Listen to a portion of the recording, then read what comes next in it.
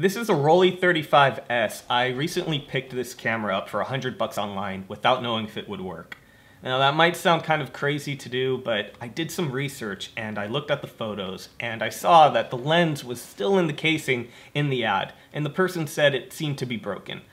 Now, I kind of doubted that. It's a fully mechanical camera and mechanical cameras tend to work, and I order a lot of cameras online without knowing if they'll work or not.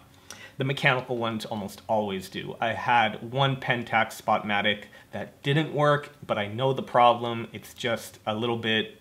I haven't really figured out how to fix it yet, but I know what the problem is. Anyway, so I didn't know if I blew it or not, if I wasted $100, but I had a good feeling it would work out. The day it came, worked perfectly. And so I got a $300 to $400 camera for just $100. I was incredibly excited to shoot this camera. So I quickly loaded it up with film, and today I want to share that roll of film with you guys.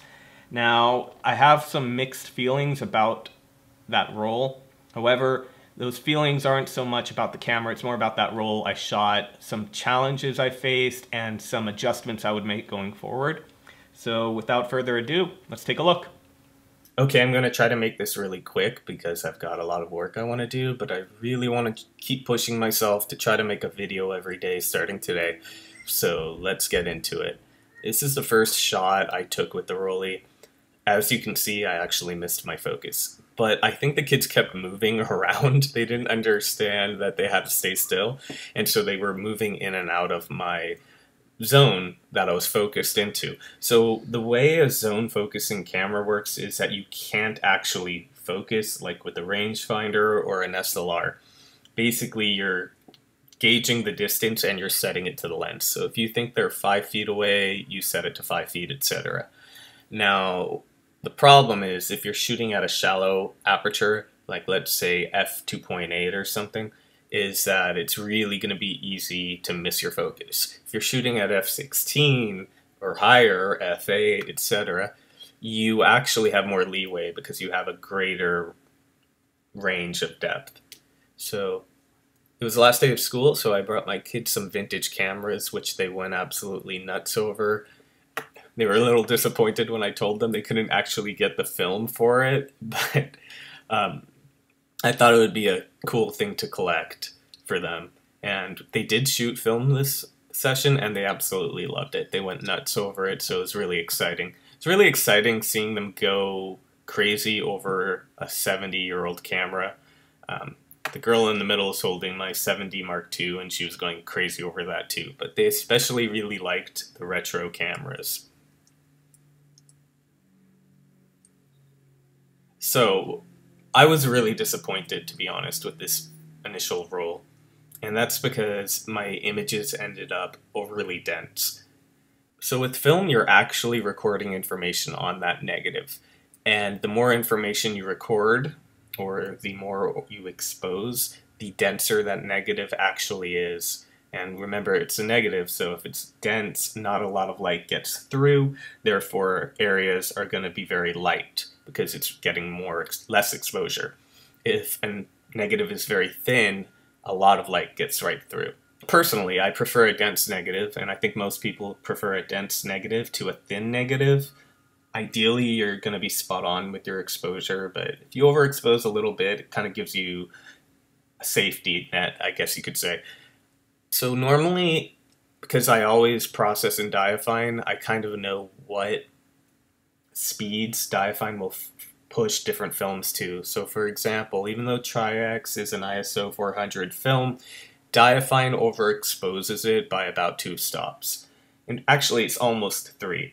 So usually it's at 1600. That's what the manufacturer actually recommends you shoot it at, but what happens is if you want a denser negative, 1250 is a good way to go. So that's what I did.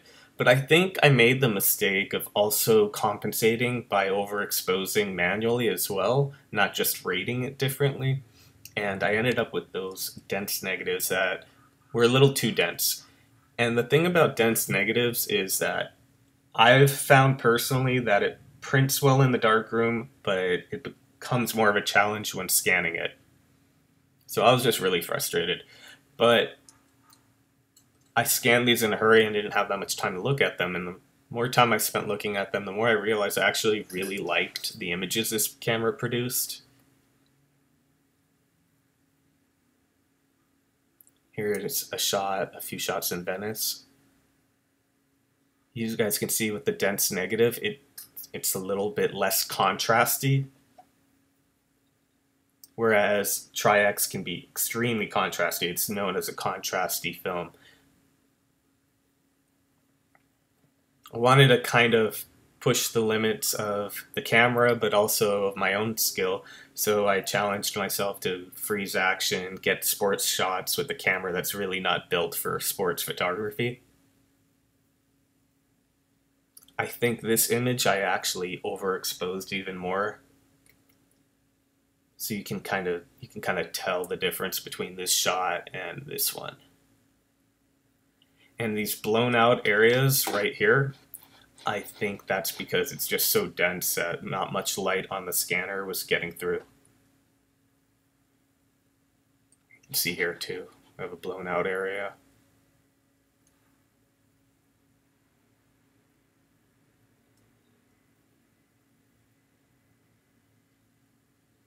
One thing I like to do, I'll go back.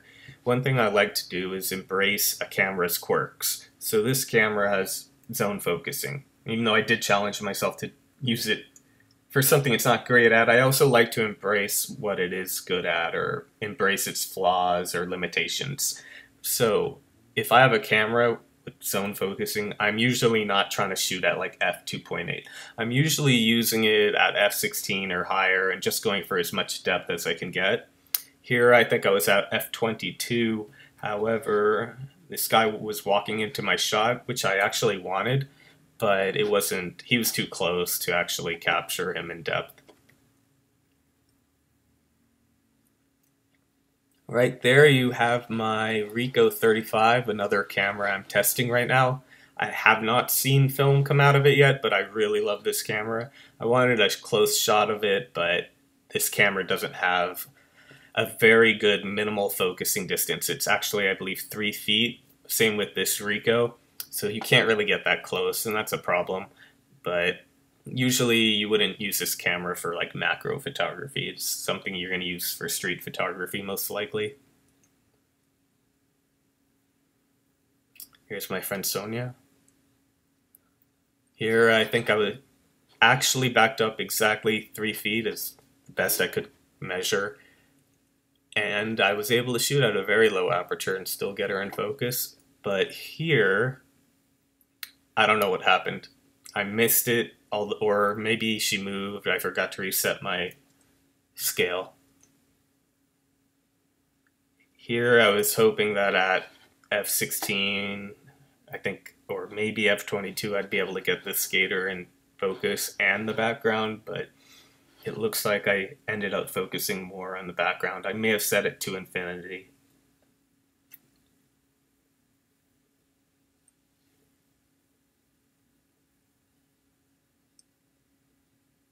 You guys can kind of see how I lose detail here.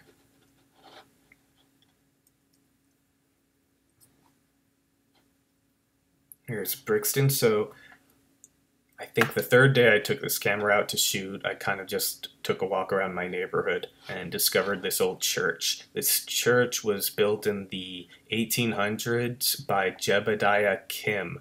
It's a Korean church, now a senior citizen place. I don't know what you call it. Activity center. Here's Brixton looking handsome with his bow tie.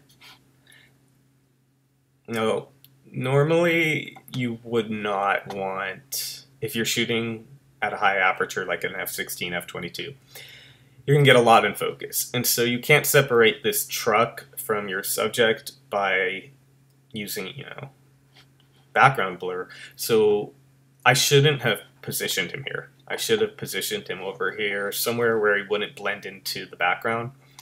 And I think I knew that when I was shooting it. The problem was he was in the middle of the street, and I just wanted to be quick about it.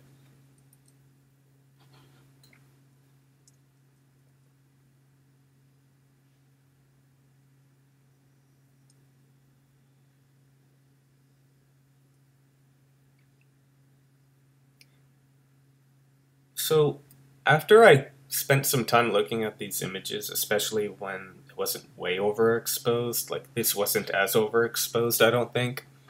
I actually really like the way it renders different tones. It has this great gradation. You can see even my blacks here have information in them. So what we can do, if my keyboard would work, can actually look at the histogram over here, and you can see that my blacks, and my brights, my highlights are actually all in the range of the graph, which is a good thing. And yeah, I could add more contrast. Here's as shot. So yeah, it actually was a little flat. In this image I did add some contrast, but if you can add contrast, it's not the end of the world if you end up with a flat-ish image. Let's just see how it looks at strong. Yeah, not bad. And it's still in the appropriate range. I would say this would come down to personal taste, preference. Maybe somewhere between medium and strong contrast would work best.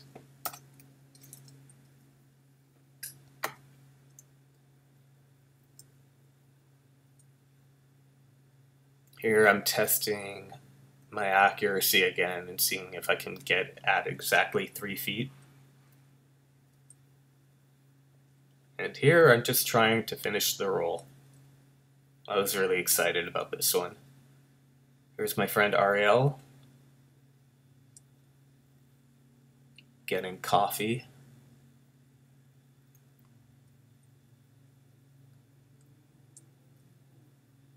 And Brixton, every time I turn, tries to call for help and get away from me because I love him too much.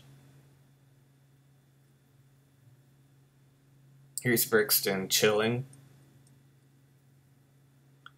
Brixton in front of a van. And this one was a focusing fail, which is too bad.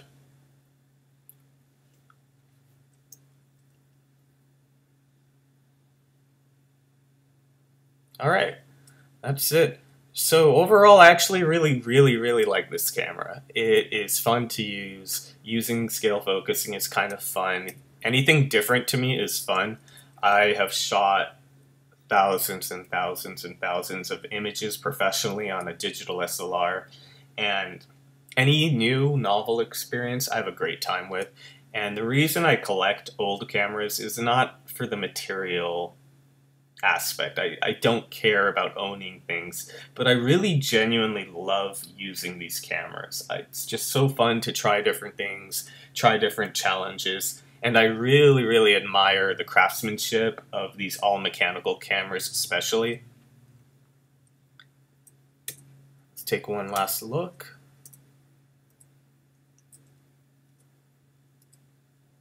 Alright, so I really hope to share more images with you guys in the future. I have an episode of Some Photography Show coming out with this camera in use. Look for that. If you guys are enjoying this content, please like and subscribe. You can check out more of my images at retrograding on Instagram, or you can visit my website, mickmilman.com. If you guys are looking to take darkroom photography classes, we offer classes for adults at Barnsdall Art Center in Los Angeles. So if you're in Los Angeles especially, get in touch. I'd love to hear from you guys. All right, guys, stay tuned for the next one.